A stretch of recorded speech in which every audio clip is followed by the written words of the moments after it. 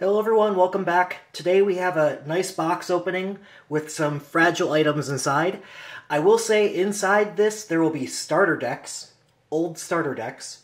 And the reason I like starter decks so much is because they are the only way to ensure you get these old cards from these old sets without it being searched. So for those that you don't know, when you have what they call wax packs, they aren't actually made of wax, but it's the booster packs with the white at the top and bottom. In fact, I have my Antiquities one that I opened up a while ago right here. So these packs that have the white up there and on the bottom, the white is see-through. So it is actually what they call searchable, which means without opening up this booster pack, anyone could technically find out what the cards are.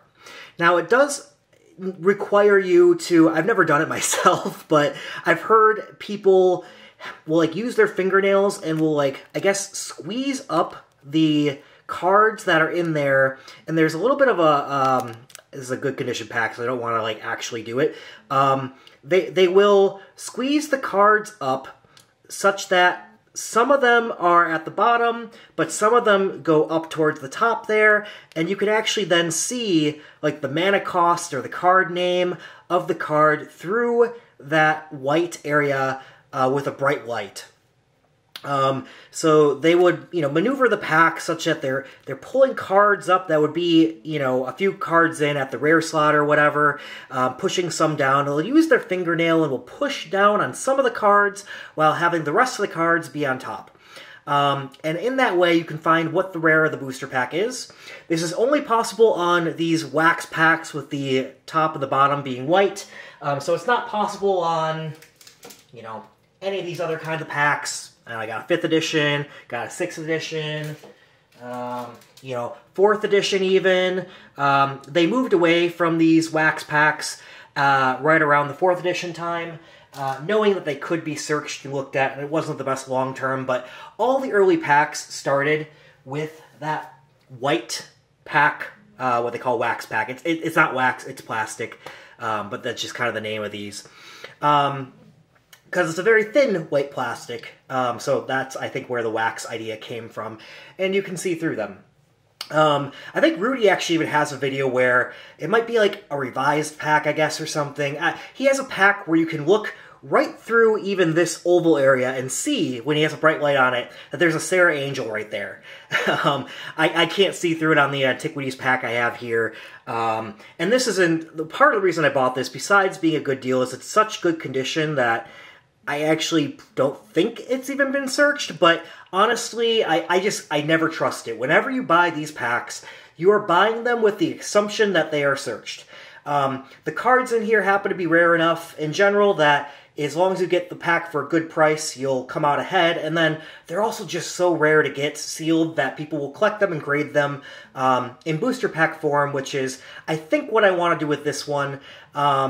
Is because there's no marks of fingernails on these. Sometimes you'll see the corners really scrunched up. This doesn't seem to have that. So that's part of why I bought this. I really do not buy much of these. This is my oldest individual pack. I don't even have any of the alpha, beta, or revised ones. I thought about buying an alpha one. It was graded a 7. I would have got a good deal on it.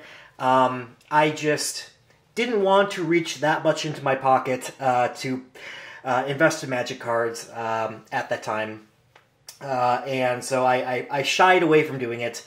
But I have invested elsewhere, and starter decks are where it's at when you want to get cards, old cards, because starter decks cannot be searched. So I think you've seen me buying the unlimited starter decks, I know, on this channel. You've seen me buy revised starter decks on this channel.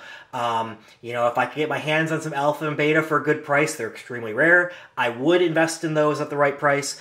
But those are not searchable. You can't see through the box. So as long as the outer seal is in good shape and you either have a lot of experience knowing how those get wrapped up and should look, or you consult with an expert, which I have my experts that validate this stuff.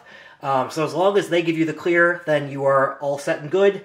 And I have several packs that I'm able to compare against as well, so that's harder for people that are just getting their first big investment. But when you've dealt with many dozens of these packs, you get a feel for the plastic on them, what the wrap is, and then when you have a third party that has been a historian of the Magic sealed product over the last 30 plus years, you're in a good shape. But in here I have product that came from somebody that found it in a storage unit. So I imagine in my head like Storage Wars, where the people go and bid on a lot, not knowing what's inside. They open it up and then they find some product in there. Well, this guy won that product from the bidding on the storage unit. I don't really know the full details outside of he found it in a storage unit and sells a lot of different things from those storage units. I actually am buying a lot more from him. These are just the first couple pieces. So I'm going to open this up. And now what I'm wondering is, how good is the condition really? So first of all, the seller is not a Magic the Gathering dealer.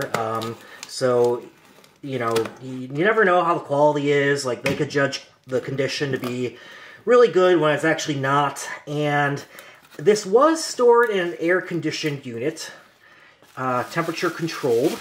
So that's good. Well, I can already tell the packaging is not great, taking that off the top. But maybe the condition of the packs themselves are. Well, no, that's buckling for sure. I'll have to think about if it's worth what I paid for it. So it is sealed. So that's good. I have a sealed pack here. A little beaten up. Looking around the camera, I can show it a little closer to the camera there. So you see that buckling there. That's my biggest concern with it. Otherwise, it looks like the seal's not undone. It's a little bit raveled up there, but it's definitely still sealed. The seal looks legit and everything on it. So I guess I just won't expect these to be in the very best condition. That's okay. But the cards inside look like they should be all in good condition, so there's that. And then I got one more in here, another revised box. Now this one, let me look around the camera where it's a little easier for me to see. Okay, there's a little bit of buckling going on there. Let's see if you can see there, yeah. On that edge right there.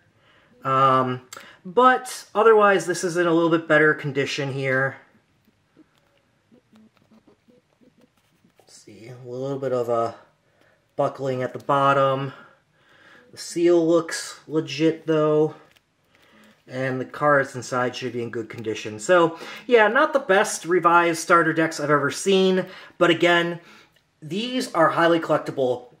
Revised, the boxes go, I think we've said before, anywhere from like 10 grand, or I've seen them go for 8 grand. 8 grand all the way up to 20 grand is everything that I've seen for the revised booster boxes.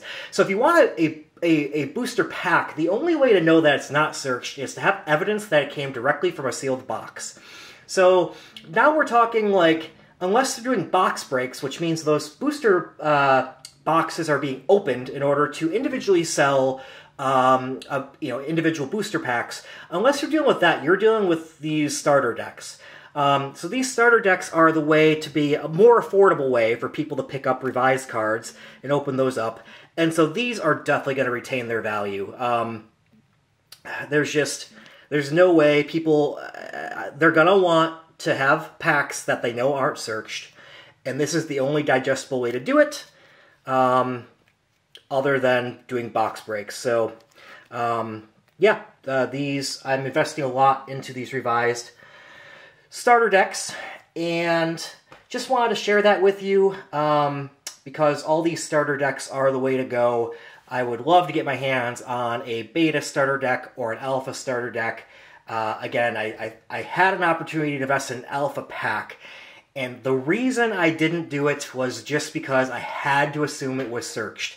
It looked in pretty good condition, a 7 out of 10, but the grading companies do grade PSA pretty strictly. It looked like a good condition pack. It did not look like it was searched, but again, you just don't know. You have to assume it was. And the seller wasn't trying to hide that fact. They got it from somewhere else, and they're like, I assume it's searched too. They definitely still have value sealed. They are worth many tens of thousands of dollars for an alpha booster pack, and I just didn't want to put down the money for that. So, yeah, starter decks are the safe way. You know that it's not searched, and I just want to show that to everybody with this opening. And I do think, I just want to give a heads up, I think I'm going to go back down to posting twice a week. I'll probably post less of my draft strategy videos for a couple reasons. They spiked and had more views than anything else that I ever posted when the set came out. And I think people get the, there's that rush to a new set that is good to have strategy videos to teach people how to draft. And in fact, the interesting thing is draft strategies do change a lot over the course of time as people catch on to different strategies, and card pick order changes a lot. So I'm not going to give up on the strategy videos. I still want to do an update on how draft strategy has changed over time, because 17 Lands has very good data on showing what a card was picked at rank order wise early on in the format, and then over time how it's changed, gone up or down per card. And that's really interesting, especially in Dominaria United here, which has changed quite a bit since the beginning of the format. In fact, I wouldn't even call it I was defining it as a tempo set in the beginning, and it was. It played like a tempo set in the beginning, and now it's more control grindy based.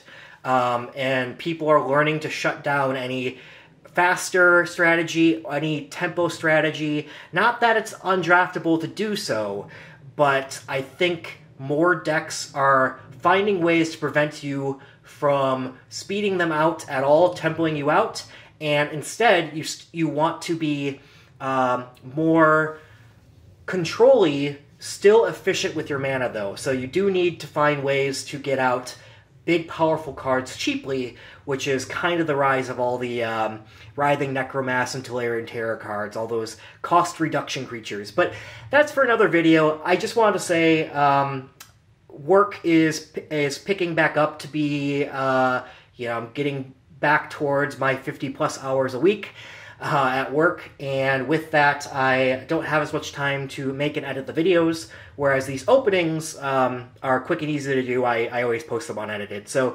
also the more loyal following seems to like these opening videos more. They like seeing the product that I open and what I talk about in my Magic investing topics, things like that.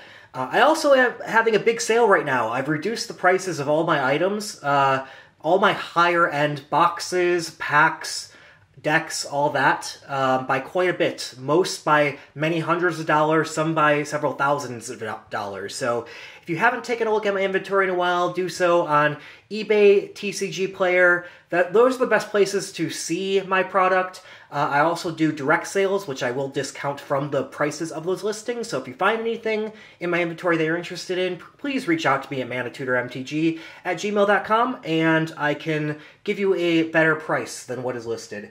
But yeah, just want to share this. I have more videos to come, some from this seller, and they're a little bit different than what I opened up here. So I think you will enjoy it, as we may be actually opening up some cards on the channel. Not something that I can really afford to do with a lot of this big product, but we're going to delve into that a little bit, and I'll leave the spoiler at that. So see you next time. Thanks again, everybody. Bye-bye.